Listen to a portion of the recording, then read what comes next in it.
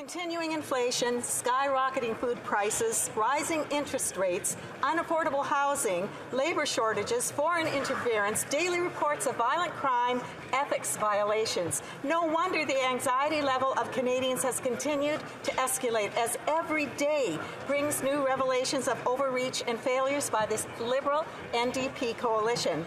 As April 1st approaches, Canadians brace for the tripling of the Liberal carbon tax, and the cost of everything will rise again under their mismanagement.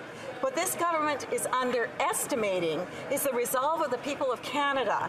Canadians refuse to yield. The day is coming soon, when they will exercise their power. The Canadian men, women, young, old, will exercise their right to bring about change. Then, together, with a majority Conservative government, we will fix what they've broken. Absolutely.